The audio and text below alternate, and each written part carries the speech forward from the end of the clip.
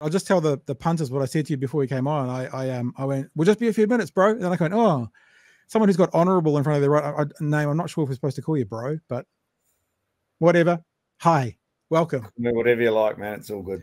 How do you deal with that? You seem to be a pretty kind of level-headed, kind of on the ground roots kind of guy. How do you deal with all the pomp and ceremony around Parliament? I just got a letter the other day actually to say that the King had granted me life use of the term honourable, and I thought to myself, well, I'm never going to use that, but I appreciate it. You know, like they use it in Parliament, but like, you know, it's cool. Look, it's an honour. It truly was an honour to be a minister, and I hope to be again one day. But I'm not really into the title thing, eh? Yeah, all right. Not even on the old email letterhead. Don't put it there. Honourable. It's one of those things that probably when you need it in future life, it might be nice to have on a piece of paper, but you're not using it in everyday life, is what you're saying. Oh, look, on official correspondence and stuff, I do obviously like it because I'm still in the role, and it's very much a Parliament thing, and they use it all the time, and so we should do that too. But if someone called me that in real life, I'd probably just say it like this. I need, yeah. All right, where are you at the moment? Are you in Wellington? Yeah, I got a wee place in Petone that I share with my partner, and just come back from a roast at the Petone Workingmen's Club. So ready to go for another final week of Parliament for the year. So, yeah. What's the feeling amongst parliamentarians, MPs and ministers about old Mr. Luxon kind of making you guys stay late? I kind of think a bit like school when the teacher makes you stay in a bit longer than is the norm. Are you into it? You're up for it? Are you a bit like, oh, I feel like I should be on holiday now?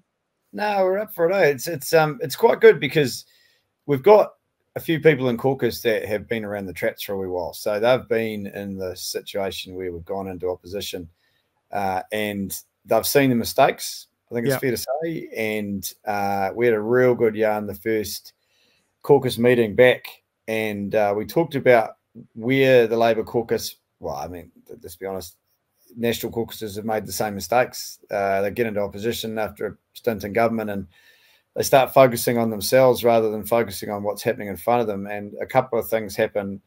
One, people don't trust them. If they can't get on, how can they be expected to run the country? And two, things slip by. And they do it. Then they did it last week. We saw with the fair pay agreements an absolute bloody outrage. And, you know, we fought it as long as we could, but they've got the numbers and it's only a matter of time. But it was important for us to put up a fight so that people could see that this actually means something to us. We were proud of this. This was our legacy that they're trampling on. And but what's more important is that working people are going to suffer as a result. They will not get better conditions. They will not get the wage increases that they would have done otherwise. And we wanted to pose the question of all the things that the national government could do, especially on the back of an election where they promised to help people with the cost of living. It says a hell of a lot that this is one of the first things they do is to prevent wage increases. So a total opposite of what they campaigned on. Yeah, I'm interested. Why do you think Labor got nutted so badly in the election? Because, and I'll use fair pay as an argument, you know, typically older, typically whiter people vote for the other side.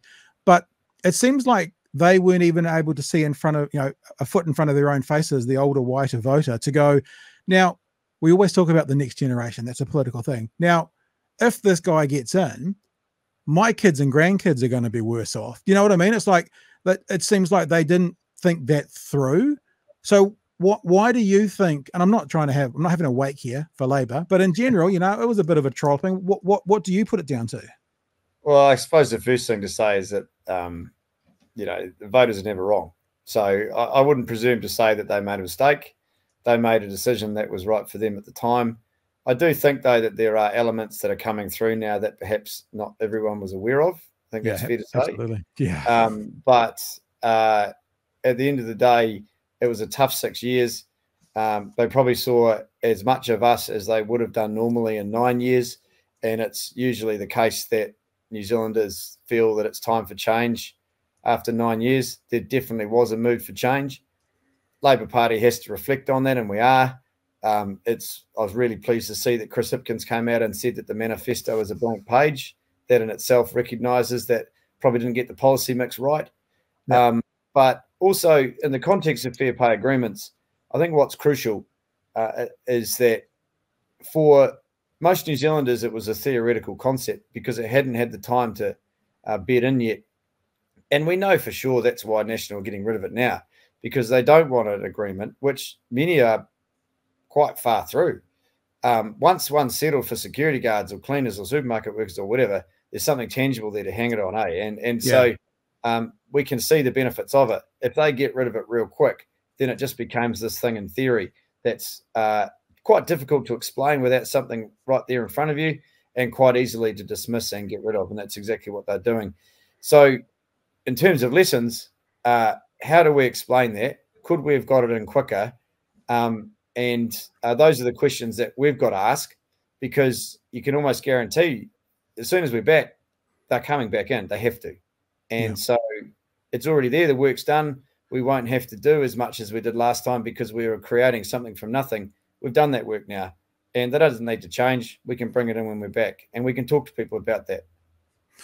I'd like to talk to you about messaging. I don't want to necessarily go down the rabbit hole of relitigating everything that was done, but Three Waters is a really good idea when it comes to messaging.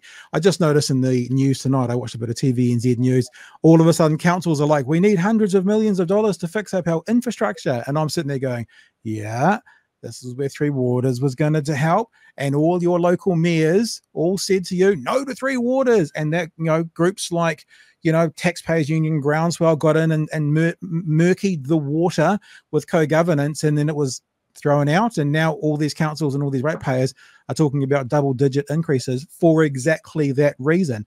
But to the messaging, I think you'll probably agree, but most people agree that maybe that wasn't sold very well by Labor, and there was a little bit of a catch-up there. But the idea was solid, right? The actual idea behind what needed to be done. We've got people in our chat who are already offering to help with messaging. So Spider Hoof, I don't know if you know Spider Hoof off TikTok. It's a very large account, does lots of political stuff. Spider Hoof says, Kieran, get in early for Kieran. Please let me run your TikTok. Need to start it now before the next campaign. Do not wait till the last 2 weeks to ask for help in the last election. Love your work, keeping Bish on the ropes. I think what Spider Hoof is referencing is, and I don't know whether you can confirm or discard this or whatever, but both Spider Hoof and myself heard from marketing people from the UK brought across by Labor to do social media 2 weeks before the election was to run out. And I know I've spoken to Spider Hoof and she's spoken to me, and we're like, dude, we should have been doing this 6 months ago. So you've got these people out there to help you with your messaging. And let me just get, sorry, I'm going on for too long, but let me give you the point. You talked about the fair pay agreements. When National came out during the election cycle and they said, look at all these CEOs, they don't like Labor.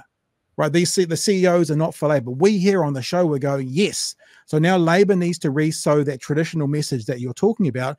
You can have the CEOs, we'll have the factory floor, because that's the origins of Labor. So what do you think about moving forward with the messaging? And, I can give you Spider Hoof's details and getting these messages out there clearer and more quickly. Because if National did one thing well during the last election cycle, it was tailoring their messaging to point bad towards Labor. Like, for example, where are these 15-year-olds at high schools and how are they performing? They never mentioned that's highly because of the national standards they brought in 2011, but they were able to blame Labor for it in 2023. So that wasn't a question really, I guess, Kieran, but you can answer what I've just said. Yeah, well, I suppose there's a fair bit there, but the social media is so important in communication, particularly political communication. And there's no doubt there's going to be lessons from the last campaign. We were really grateful for those that came over from the UK. They got in touch and volunteered their services, and we said yes. So that may explain the timing to some degree. Yep. It's no doubt that other parties utilised TikTok as an effective platform. We probably didn't, but it doesn't mean we can't moving forward. But messaging is everything, and the affordable water reforms was a perfect example. So it was clear when I took over local government that despite the best efforts, and I mean that, the best efforts of Nanaia Mahuta, who was just trying to prevent people from facing rate bills they didn't afford, we didn't get the messaging right. We got the local government sector offside because of the way that it was approached to begin with, and we'd lost the narrative. So when I took over, I just said to the team, right, all I want to talk about is rates, because at the end of the day, that's what this is about. Let's not talk about other things. This is all about facing the facts that if we don't do something, rates will go up, and people on fixed incomes, so retired people or low income people, won't be able to afford their rates. The reality is, it's actually most New Zealanders now. It's a major crisis. And so let's bring it back to that. Let's take on board the feedback that we got from the local government sector to make some changes to bring them on board. And it worked, but it worked too late. And so by the end of it, I had mayors getting in touch. The very mayors that got in touch with me when I first took over to say, we don't want this, scrap it, then were getting in touch and saying, hey, can we go first? So this is why I think National have boxed themselves into a corner here, because they weren't upfront with people and they weren't focusing on the issue. They were scaremongering and telling people what they thought they wanted to hear about maintaining local control and also local assets, etc. You can't have both. You can't have local control and balance sheet separation, which is what we need to be able to do what we have to do. And they will find out very quickly. I guarantee they're getting mayors get in touch with them now saying, don't you dare repeal this, because we've got credit rating agencies telling us that if we don't do this, we're in the poop. And that's starting to filter through in the news now. So I'm pretty keen to ask some questions this week if I get the chance. Certainly keep an eye on things, because just like in housing and just like in infrastructure and in roading, they've promised things they can't deliver. And that's not always the best approach in politics, because it catches up with you. We sort of have a philosophy here in the show, is we'll call out hypocrisy from wherever it is. But what we're doing with National at the moment, or the National Act, New Zealand First Government, is we're holding them accountable to, at the very least, the standards they held you guys accountable. And there's lots of holes there, you know, or we're holding them accountable to what they promised. And what we see, and I mean, you do see this, but you can speak to this. What you're talking about is they want more Kiwis to stop smoking whilst they're making it easier to smoke. They want to support more Māori language, more te reo being spoken, while they're closing all these gaps and, you know, benefits as in career pathways for speaking Māori. Mr. Luxon said last week on one of the breakfast shows, they want to get rid of dumb policies that aren't working as they get rid of the clean car discount, which is basically neutral at the moment and making us a top 3 country in the world for take-up of EVs. It's like they're saying all these things, like they were saying before the election. They're still saying them now, but their policies they're bringing in for lots of them are kind of doing the opposite. That's at least how we see it. Oh, it's exactly what's happening. And they've campaigned on these big, bold ideas that were packaged in a way that resonated. They really communicated well at the election, but the policies behind that, and especially the policies that have subsequently been negotiated as part of the agreement, the coalition agreement, have done the other thing. And so desperate for power, they've given bigger tax cuts and New Zealand First higher spending. And now Nicola Willis is desperately running around trying to point the finger to us as to why they don't have any money. Well, there's a very simple thing why they don't have money. It's because they're giving tax cuts to mega landlords. Don't do that, and they'll have a bit more money. It's quite simple. It all added up before the election. Now it doesn't add up. And they came under the pump at the last election for putting out a plan that quite clearly did not add up. But now they've actually reduced the revenue streams, so it doesn't add up more. Yeah, we used a clip from last week with you with the Bish, as we call him, talking about their the Inter-Islander ferry, where on the same day on separate channels, both him and Nicola Willis were saying exactly the same thing. Like the talking points were that clear.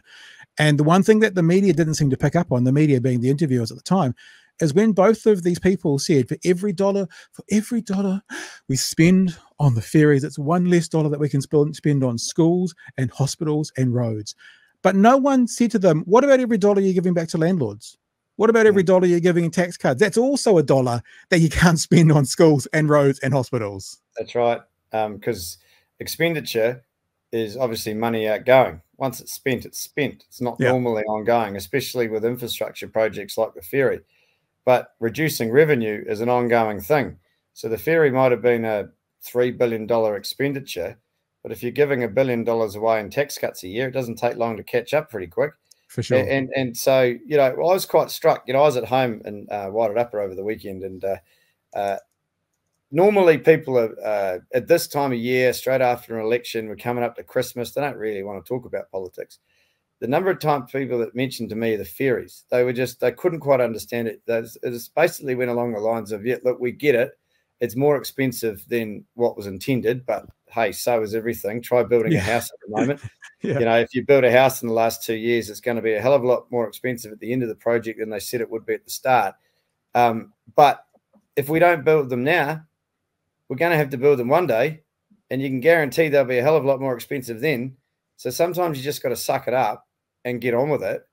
And instead they're trying to spin it. And I think a pretty short-term political gain, I'm not sure it's landing, but we're going to be facing a massive issue on these ferries in the future. And everyone, whether they're right-wing or left-wing, can see it. It just doesn't make sense. Yeah, and also, of course, we talk things out on the show, and we have people in the comments also educating us, which is great fun. You know, treating that ferry like it is a road of national significance. It is the state highway, and they've promised to do a lot of work on our state highways. Yes, it's a watery one, but it is how the car gets from that state highway 1 to that state highway 1. So, and just the idea of getting a second-hand, not fit for purpose is what we've always done. It just, yeah, I mean, I'm. Because it's not that they had to find $3 billion either, like you just said, because they'd budgeted like 1.8 or 2. So it's like they had to find another one. So actually in that, a year of tax cuts would have basically got them back on track. Yeah, more or less. I mean, give and take here and there, but the fact remains the same, doesn't it? Is that if we don't have adequate infrastructure, that carts $14 billion worth of goods between the North and the South Island every year, there's a massive economic benefit to this. If you do it right, particularly if you invest in a brand new one that is fit for purpose, you could get 50 years out of that. Yeah. You know, and so spread that cost over 50 years. Yeah, sure, it's more than what we thought now, but it would be nice to see some long-term thinking from this government. And it's extraordinary, I think, after what we've only had 2 sitting weeks of Parliament, and there's no shortage of things to talk about. No one wants to be in opposition that barks at every passing car, but I've never seen so many cars. And leaks. I mean, there's a third leak today, which we might talk about very, very shortly out of that cabinet room, which Luxembourg's going, nothing gets talked about to the media. And like they've already had 3 pretty major leaks. I've got a question for you, because my lovely Chewy, who's not with us tonight, he often plays the clip of you referring to yourself as a proud socialist. Elected a proud socialist. He loves that clip and he plays it a lot. So my question is, why Labour? Why are you a Labour MP and not a Green MP? What differentiates? Why did you take that? Not saying you shouldn't, by the way, but why did you take the path to Labour rather than the path to the Greens? Yeah, well, I mean, the first thing to say is that that clip was made in the House, where there's always a fair bit of banter, and it was immediately on the back of having been called a communist, which I took exception to. You know, the whole democratic socialism thing, it's literally on page 2 of the Labour Party's values in its description of itself. Obviously, I believe in private property rights and all that sort of stuff, but I also believe that the state has a role and a responsibility to ensure that people live a decent life. Yeah, and there are some things that the state should do, and there are some things that private enterprise should do. But for me, the Labour Party has always, first and foremost, looked after workers' rights, ensured that people earn a decent wage for a decent day's work. And so that's why I'm Labour. And I've got a lot of respect for the Greens, but primarily they are an environmentally focused party, which is very important. Yep. But when you're looking at what parties there are, you're never going to find one that you agree with 100% absolutely every single time. But the Labour Party values are the closest aligned to mine. So that's right. Why I'm Labour. Speaking of that, and this might reference something we talk about on the show a fair bit, but I'll ask Lurchify's question. Lurchify says, hey, Kieran, any plans for working more collaboratively with the Greens to Party Māori? Do you think major party status is counterproductive? This may be coming from a place as well. I often think about, you know, in the US, and we talk about this on the show, this is why it might be a part of the question. In the US, the Democratic Party is like the Labour Party and the Greens, but together. Like you have your progressives and you have your centrists. Is there ever a conversation, to go to this question, that you actually go, Greens, you have that part of the political spectrum, we'll have this part and we'll work collaboratively together, for our combined greater good? Or do you need that line of demarcation to go, we need to succeed no matter what?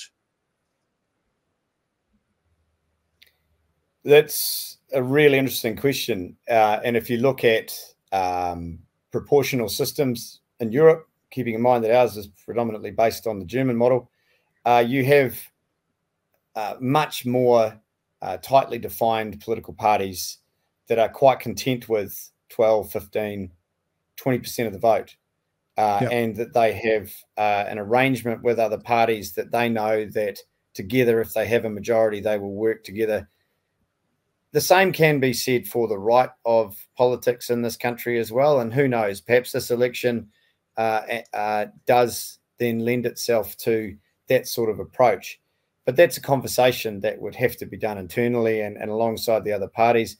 I'm not sure it's as simplistic as simply saying to the Greens, right, you focus on environment, but don't touch workers' rights. Right. I mean, what right do we have to tell them that? And conversely, what right do they have to us to say, you, excuse me, you can't have policies on climate change because that's our gig? Yeah. It's not as simple as that. But it's quite clear that what's coming about from this election is that you have parties on the left and parties on the right, and whatever proportion is made up after each election, it's likely that they are going to work together.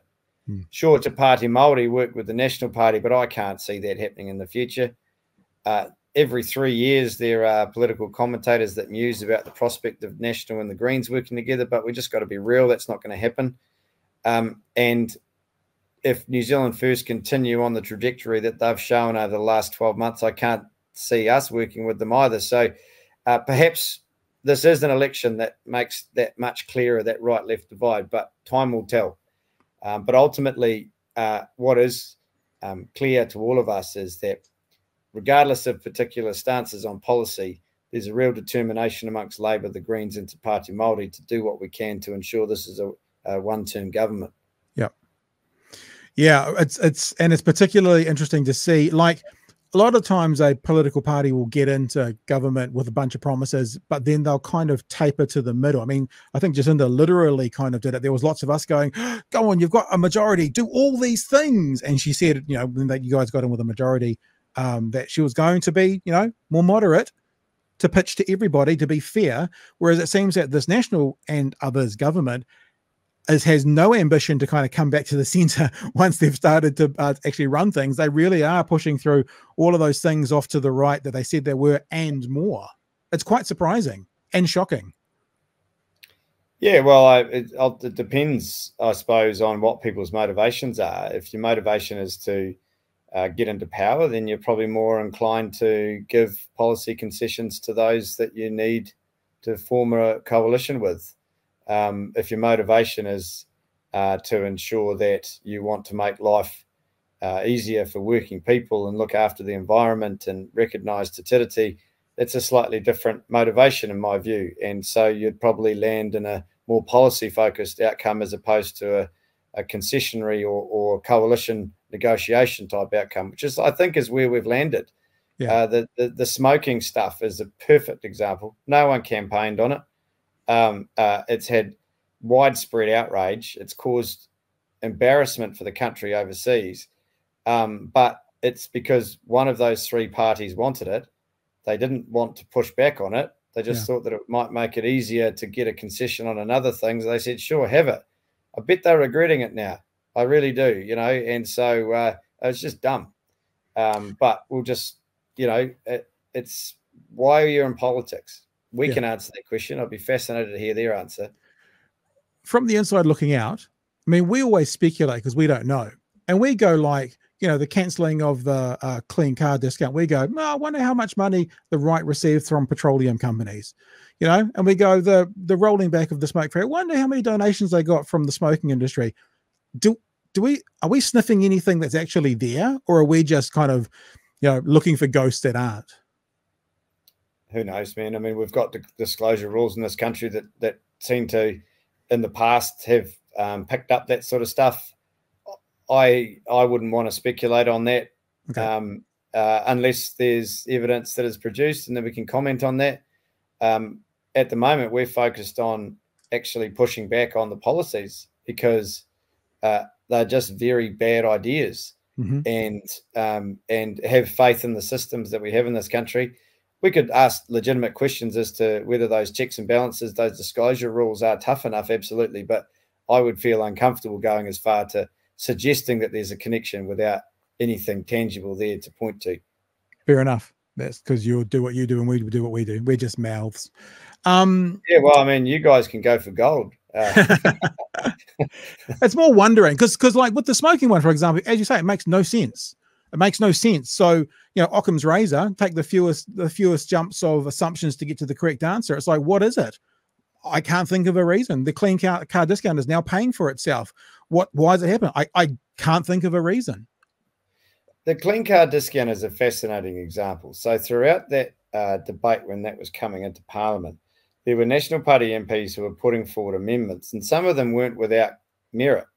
And one I know was discussed as to whether it would be possible to exempt genuine work vehicles where there was no alternative. Because we do know that 90% of utes aren't used for a work purpose. Right. And so, but there are some, tradies and farmers are often used as an example. How about we look at a way to exempt those 10% of utes? So we still incentivize manufacturers to fast track electric vehicles because sales of high emitting utes are going down, but you don't impact on those that need them genuinely. Keeping in mind it's only new utes. And so 10% of those utes, it'll be a smaller proportion because not every tradie and not every farmer can afford a new ute, nor do they have to buy them within the next 5 years when the electric utes are likely to come. But that's a side argument. My point I'm trying to make is if they genuinely felt that it was because it disproportionately impacted on tradies and farmers, why wouldn't they just carve them out? And I think that's proof to me that that wasn't their motivation all along. They just wanted to get rid of the whole thing. Yeah. And there are lots of examples like this where they're just getting rid of the whole lot instead of actually targeting on the things that the arguments they use to oppose it in the first place. So my argument with the smoking thing would be if they were concerned about the impact on dairies, i.e. the proposal that you'd have a certain number of people. Luxon said it was 1 in 35 that in Northland that they could sell it, but turns out that wasn't correct. But why don't they just look at making it more shops able to sell cigarettes, but keep all the other stuff, keep the age limits and the reduced nicotine and all the stuff that the medical experts say are going to work. But no, they just got rid of the whole thing. So that suggests to me it's not actually the small business owners that they're worried about. It's something else. Yes, and then the question is what is the other thing? Now, speaking of that, of closing down everything, there was a leak today about Polytechs and the big mother of all Polytechs putting everything together. And we get a leak out of Cabinet, I think today. Newshub got it again. They seem to be getting all the leaks at the moment, does Newshub, where they say that the evidence seems to see that almost not a single Polytech can survive on its own, but they're cancelling the idea of putting them all in one conglomerate. Have you seen the leak? Have you heard this? Have you got any thoughts around that?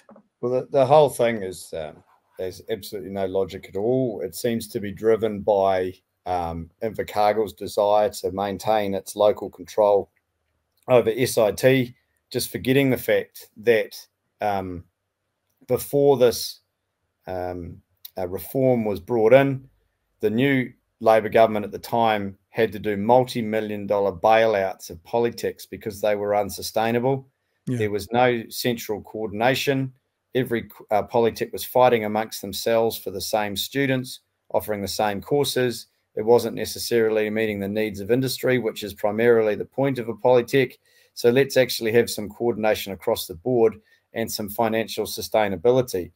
I come from live in an area where our beloved agricultural training centre, Taratahi, that was a private training institution that fell over, and we're still trying to get it back underway. If that was at the time under the Polytech scheme, that the government would have been able to step in earlier and help it out.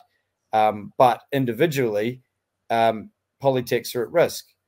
Our Wairarapa Polytech, we're really worried about its future because it was not far from going under in many people's views before the merger, But then you talk to the staff there, many of them after the merger would say, we're confident that we'll be able to maintain our polytech. Now they're worried about it again. And so it makes no sense at all. And I worry that we're going to lose polytechs in regional areas, which is where we need these institutions the most, because the government, the national government, will say to them, we don't have any money to support you because we spent it all on breaking up the reform sector. It's just crazy. I mean, this isn't, we shouldn't look at these things by how much they cost. We should look at these things as what they're there for and what service they provide. And we have industries that are screaming out for trained staff. We have a massive training shortage that's facing this country when a big contingent of professionals, tradies, etc., retire soon. If we don't be smart about it and actually bring in new trained people in the industries in a coordinated way, not only is it going to cost more, but we're not going to get the skilled people we need. Yeah. Hey, I've got a few questions coming in here and people have done super chats. So if it's cool, we'll just get to these. And can I just say to anybody else, no more super chats. It's a strange thing to say when running a podcast, but no more super chats, because if I don't get to them, I'll feel bad about people putting a couple of bucks across for a question. So if we go to these questions, and I've kind of got one more for you. That can just be quick fire though. Peter says, what do you need from ordinary supporters over the next 3 years, Kieran? I think the best thing we can all do is have conversations with people that we know. And when we hear them say that they're worried about the cost of rates, or they're worried about what they read in the paper about their local polytech, or the fact that their local roading project seems to have been cancelled or delayed, talk to them about why. No one likes to be lectured, but they also like to have a conversation as a mate or a family member about what's actually happening behind it. And it's a nice way to counter what they might be listening to on News Talk ZB or wherever on the talkback when people come in and express their views, because we know that it's usually not left-wing people that call talkback, not usually anyway. But we also, we've got to normalise the idea that tax cuts actually mean less spending. Yeah. And the roading is a perfect example. I know for a fact, because I read it myself, that there was advice from NZTA that said that if over 3 years the petrol excise was not increased by 12 cents over that 3 years, that this and this project would have to be scrapped because there simply is enough money to do all the maintenance and do the upgrading. National aren't going to bring that in. So we know that there's going to be roading projects scrapped, and we know that those communities are going to be pissed off about it. We've got to link it. We've got to link it in people's minds to say, this is what happens when you prioritize tax cuts to the wealthy as opposed to investing in infrastructure. And the broader the awareness in our society, the more educated a choice, and the I guess the more informed the conversations will be in 3 years' time.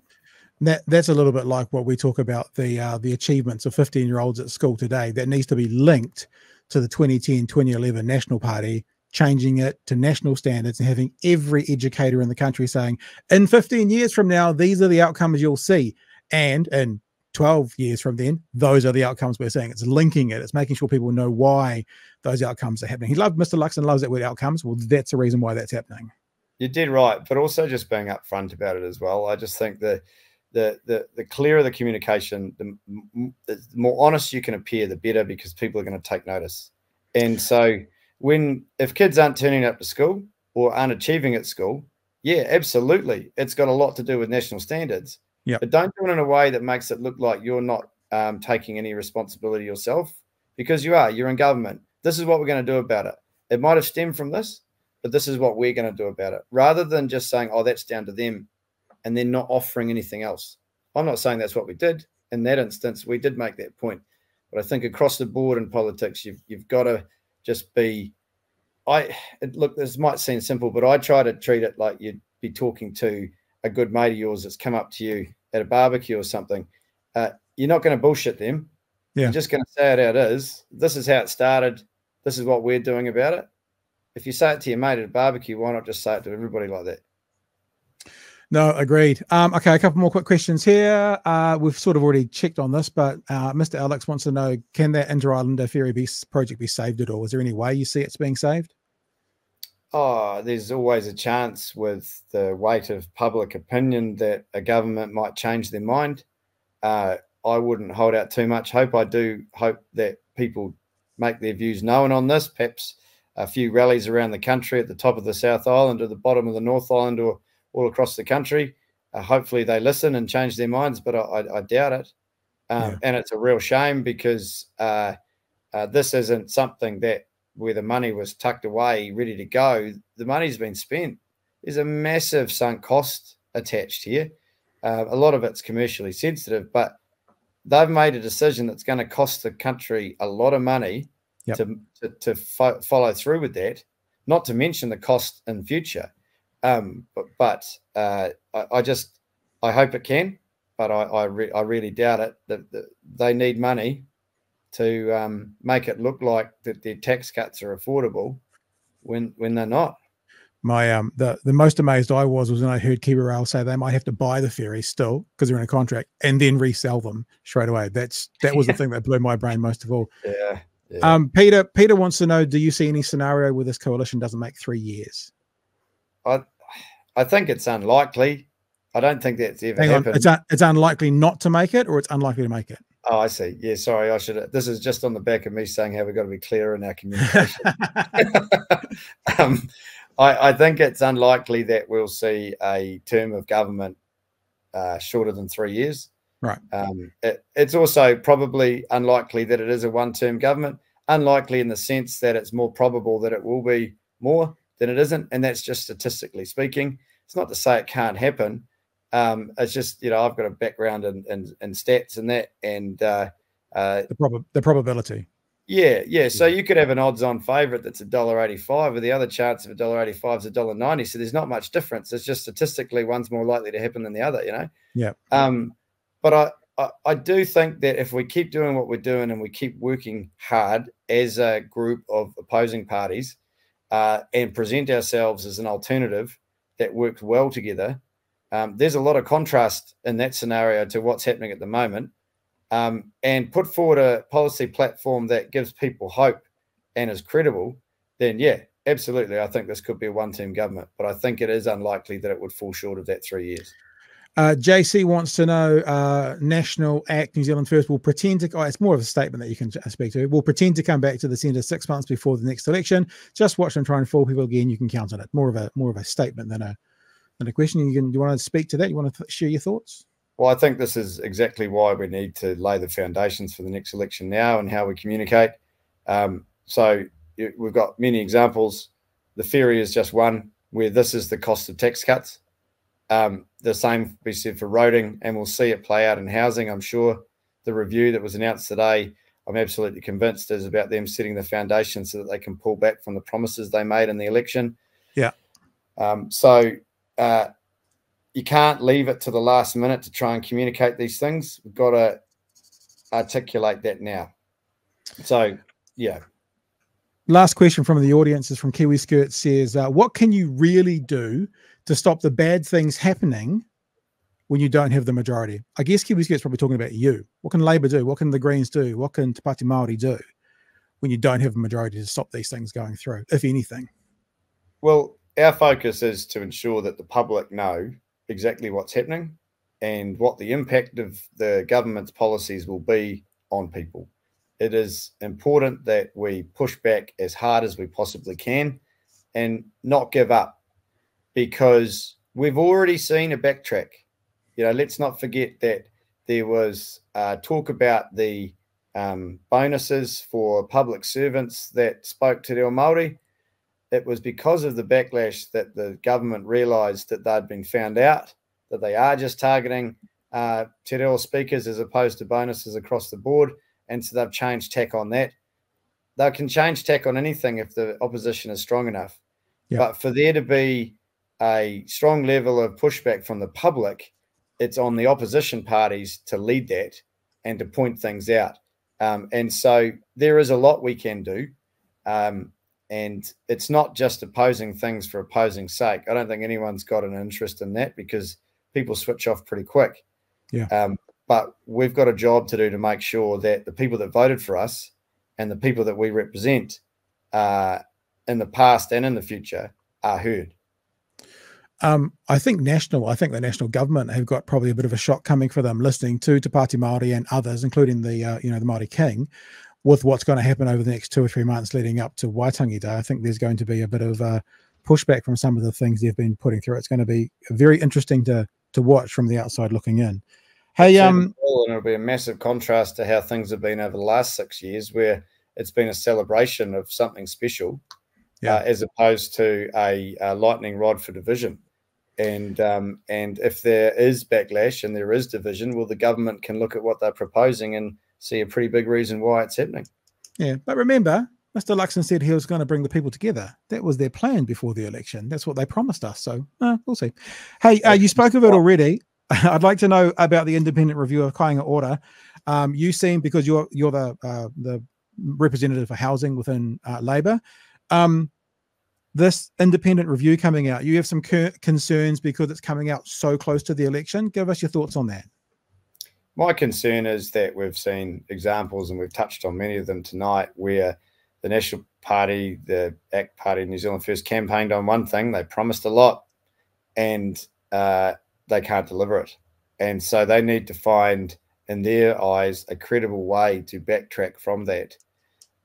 There were conflicting promises made around housing in the last campaign by National.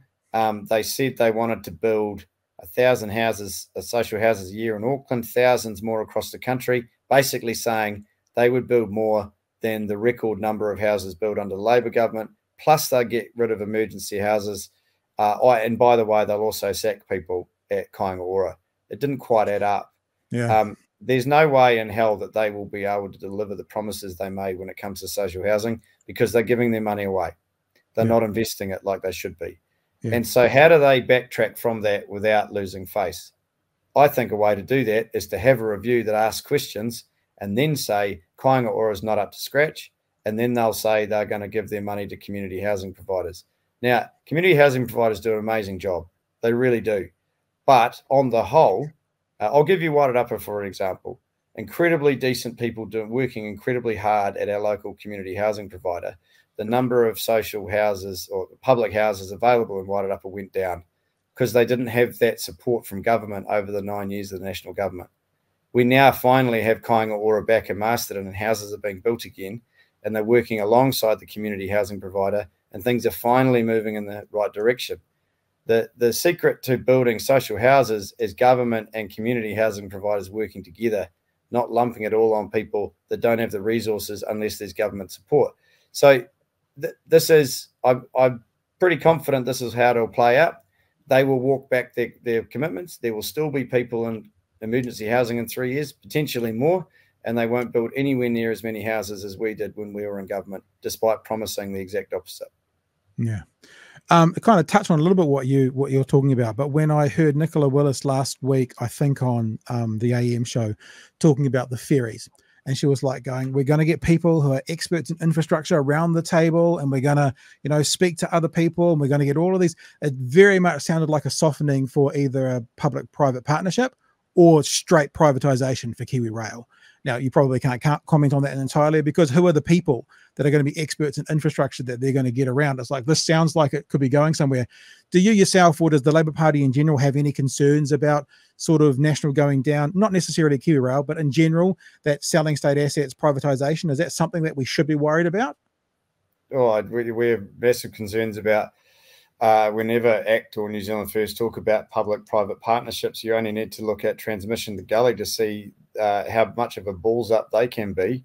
If they really wanted to get experts of infrastructure around a table and listen to what they have to say, then they would be keeping the water reforms, because every infrastructure expert within the water sphere says this has to happen. So I don't believe her at all. I think it's just something to say to make this decision that is proving to be unpopular and doesn't make sense in people's minds sounds a bit better and make them look a bit better. And I don't think it's going to wash. think my most important question and last question for the day, Kieran, and I'm just so grateful you spent some time with us. I told you 20 minutes. We've been ridiculously long, and I apologize.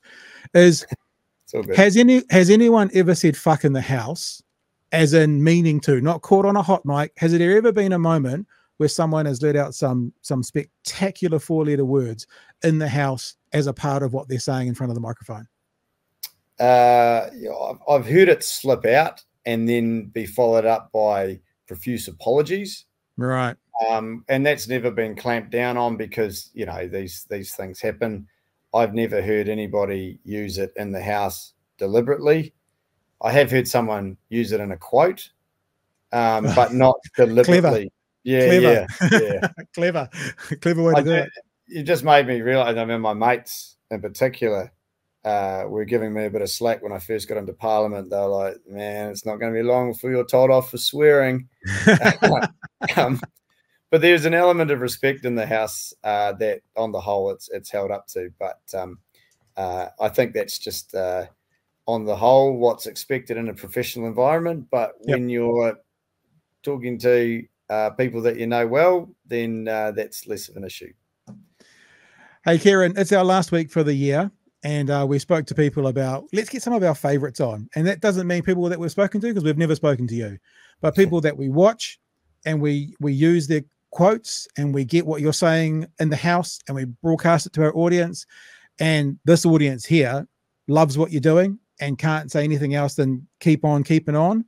And you've been one of our favorites for this year. And I'm really thankful you gave us far too much time tonight. Apologies to your partner on our behalf. I'm so sorry. But it's been really good. People have loved it. And I really, really appreciate you coming on. No worries, man. I was stoked to be asked.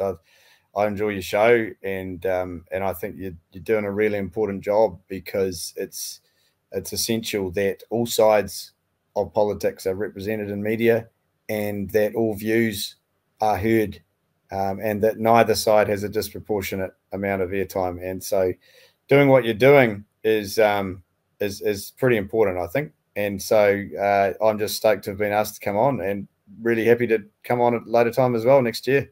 Anytime, bro. Just come on in. You know, you've got my details. Anytime you want to come and talk, just come and talk. And Kookie says in the chat, I'd proudly vote for this man. So there you go. You got fans. Yeah, no, look, it's really quite touching when you, even if you don't win like I didn't this time around, I didn't win the seat, but really stoked to be back in as an MP. But to see the number of people that do back you, and it's pretty cool. So I'll just crack on, keep at it, be true to myself, and see how it goes. Perfect. Hey, Kieran, thanks so much for joining us tonight. Good luck for the week. We'll be watching and seeing what's going on. Looking forward to some more Kieran McAnulty quotes out of the house maybe through the week, and we'll feature it that night and tag you back. But it's been awesome, man. Thanks so much for joining us. Yeah, cheers, Pat. Have a great Christmas, mate. Yeah, you too. Appreciate it.